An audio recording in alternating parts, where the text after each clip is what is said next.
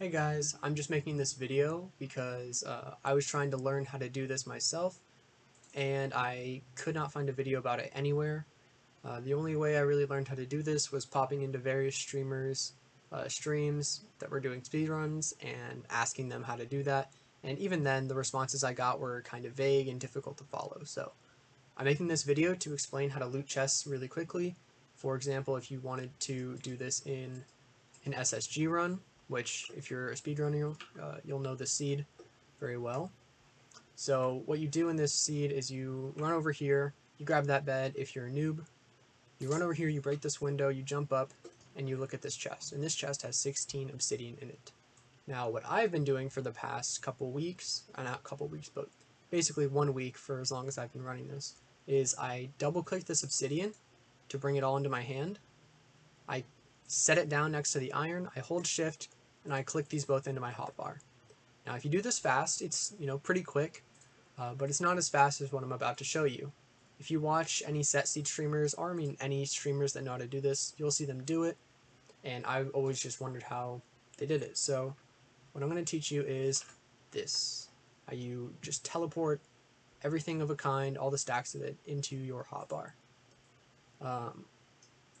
So what you're going to want to do is before you click on anything, so before I even click on this obsidian, I hold down shift, I hover my cursor over any of these, I click any hotkey. So for me I'm using C, which corresponds to that slot, but you can use any hotkey and it'll always go into this slot. So no matter what hotkey you use, it'll end up in this first shift clicked spot. And if you already have something there, it'll end up there. So you hold shift, hover over, you hotkey, you click, you hotkey again, and you click again. And what this basically does is it does this and this at the same time. So it's kind of a little interface manipulation. So you're doing two actions at once. And the reason it does this is because you have to do it quickly enough so that it's like in the same time frame as if you were just normally double clicking it. So you do hotkey, click, hotkey, click. So if you just do this pretty quickly, you get that. And this is just really easy. For example, if you have a chest with a bunch of different stuff in it. So for example, let's just do a little example where we have a chest, and I'm going to get some of this, maybe some random crap, and we're going to set this down.